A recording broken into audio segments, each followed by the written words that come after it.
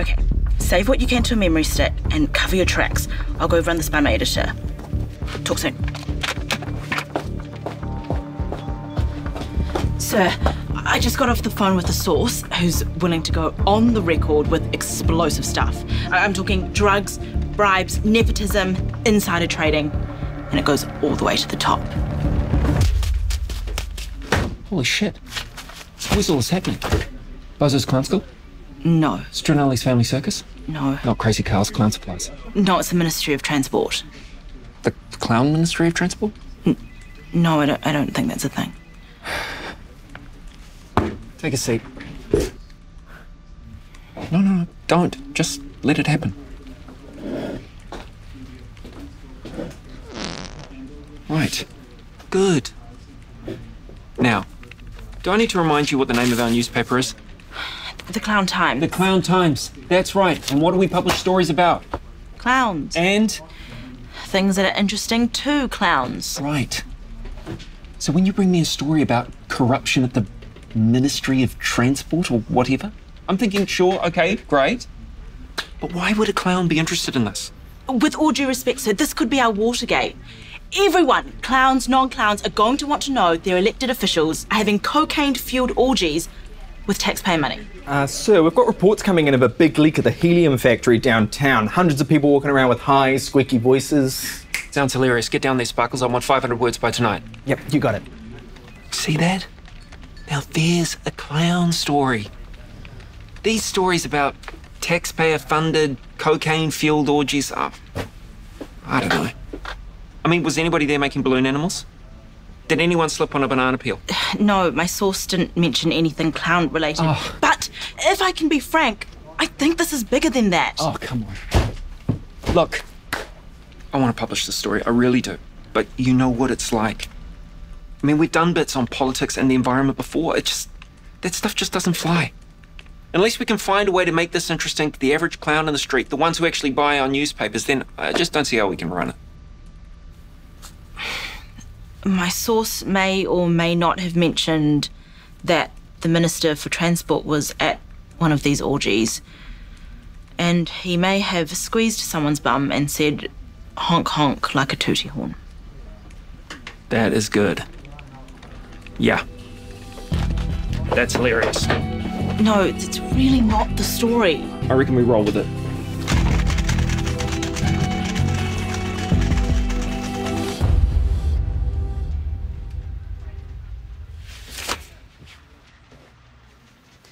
Gotta get a new job. Telling people how the world works is tricky business, but someone's got to do it. Teaching, journalism. It's time to learn about education. The Citizen's Handbook. The Citizen's Handbook.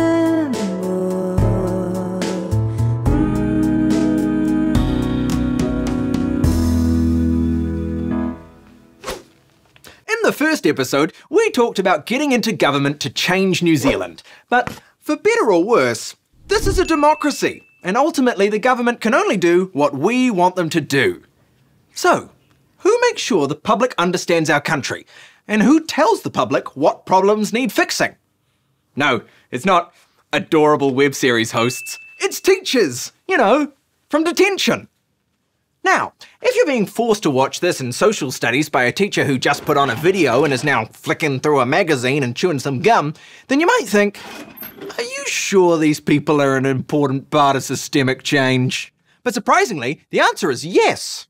Without parents helping their children to understand the world and to play and to question and to love learning, we would have an uncritical society and things would never improve. Without teachers, students would never learn to read and write, to codify their ideas and to build on the knowledge of their predecessors and question and create new knowledge, and then where would we be? The Dark Ages? Do you want to go back to the Dark Ages? Is that what you want? Okay, good. Can we turn out the lights? Look. It's all spooky now. Is that what you want? Okay, can we get the light back on, please? Hope you've all learned a valuable lesson. But education isn't just for children. Teachers for adults are called journalists. And as you might expect, adults are harder to teach. They're stressed with jobs and bills, and they're no longer legally required to go to school. So it's hard to get them to read your boring educational material when they could be reading conspiracy theories on Facebook or watching hot people dance on TikTok. But being a journalist can still be very important. Story time! Once upon a time in the 1970s, there was a national women's hospital called the National Women's Hospital. And there was a man who worked there called Dr. Herbert Green, who thought he was right about everything. And he was like, "Hey everyone, I've got this theory about carcinoma in situ, which is that it doesn't develop into cancer. And I'm going to prove my theory in a really cool and safe way. I'm just not going to treat some women. And if they don't get cancer, everyone will know I'm right. And if I'm wrong, they'll die. And I won't ask for their permission or tell them what I'm doing, and I think that's fine, because I'm Dr. Herbert Green. Bye!" And some other doctors at the hospital were like, that seems batshit and not okay at all, so we're going to write a journal article that says, "Hey, lots of people are dying at this hospital, so that's pretty bad." And they waited for the article to come out, and then it did come out, and nobody cared, and that's the end of the story. But then, two women named Sandra Coney and Phillida Bunkle found the article, and they were like, "This is really bad. We should talk to some of the women who went through this and write an article about it and tell the world. And no offense to the doctors who wrote their article in a science journal, but we're going to publish our story in Metro magazine, and it's going to be like 1,000 times more interesting to read. Cool, huh?" So they did.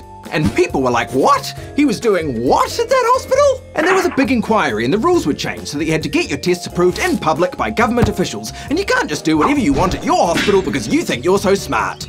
The end. Phillida Bunkle and Sandra Coney were given time to develop a story that was in the public interest, and then they told that story and things got better.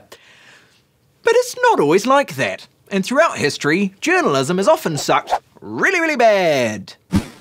Newspapers that still exist today were busy in the 1800s calling Māori who supported the colonisers friendly natives, while the Nelson Evening Mail called Māori who opposed colonisation truculent savages.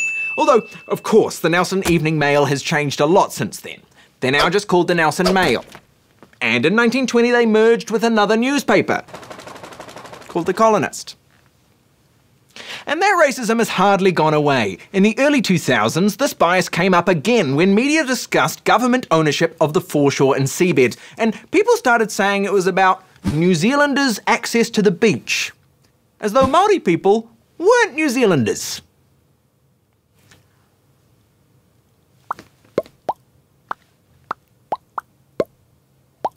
What?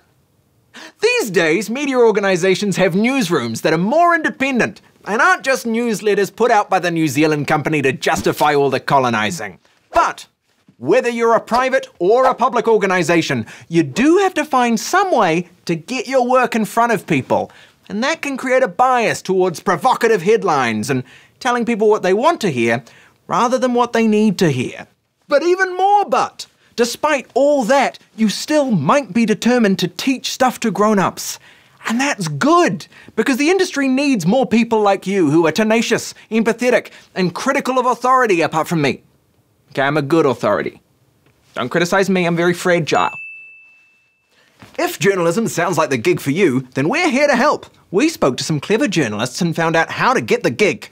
First, consume lots of good quality journalism. Second, you can get a journalism degree and that'll help you get an internship, but you don't have to. It's often more useful to have a good understanding of a specialist area that other journalists won't understand, so you can write stuff that they can't. Third, some organisations hire cadets straight out of high school, and a lot of them have relationships with student magazines and radio stations, so you could go work at those. Fourth, move to a city where journalism gets written. Join Twitter, DM journalists, and they will meet you for a coffee. They'll be impressed you took the initiative, and they all have big egos and want to tell you about how cool they are. If you want to go it alone and be a citizen journalist, then you can. But as with all shortcuts, I would only advise it if you're extremely rich. Newspapers and other media organisations pool resources. They have cash money, so they can pay your legal fees when you get sued for defamation. They can take people to court on your behalf to challenge suppression orders. They can fund months of research so you can do stories that matter. A lot of people hate politicians and lawyers, teachers and journalists, and some of them do suck. But that's true of every profession. See? We only pay attention to the people that suck in these jobs because they matter. They're important. They're paid to shape society. And you could be one of them. Or you could work outside the system and pressure them to change. Well, that sounds exciting. Could that be the topic of the next episode? Maybe. Guess you'll have to watch to find out. Exciting. See you then.